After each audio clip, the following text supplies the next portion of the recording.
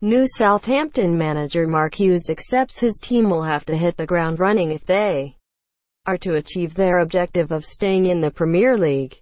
The Welshman, who made 60 appearances for the Saints as a player, took charge of the squad for the first time on Thursday after signing a contract until the end of the season to replace Mauricio Pellegrino.